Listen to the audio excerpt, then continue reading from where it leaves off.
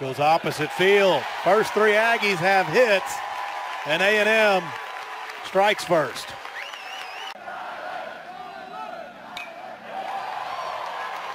Hunter Coleman, every time he comes to the plate, it looks like he works that gap. That is to center field, and Ellis Beitar couldn't hang on. Heck of an effort.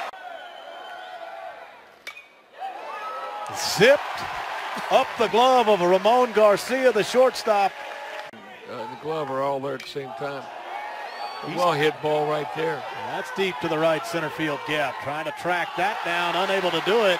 And Andritzis is heading all the way to third base. You know, this is the second time we've said this, but he's got pretty good speed for a big guy.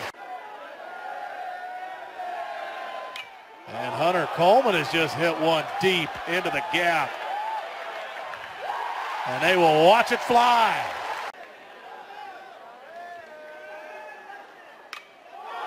And this is hit well by Andritzis into left. A triple and a homer for the Aggie DH, Chris Andritzis. Fantastic. They were sweet. Throwbacks to the late 40s when George Bush was a player there. Base hit, Logan Foster.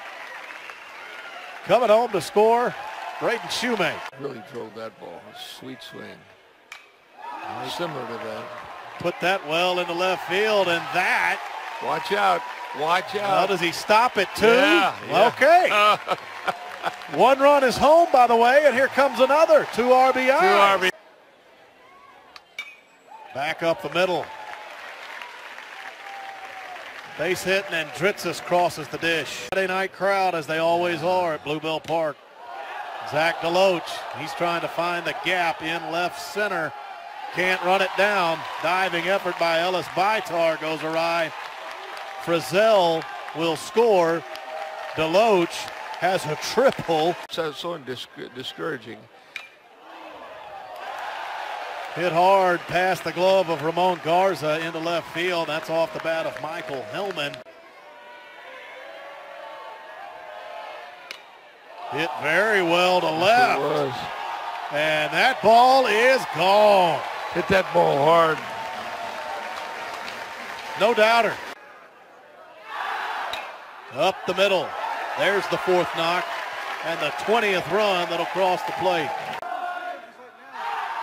Back up the middle, he found it. There it is. And for the second time this week, an Aggie has hit for the cycle. This time it's Chris Andritzis.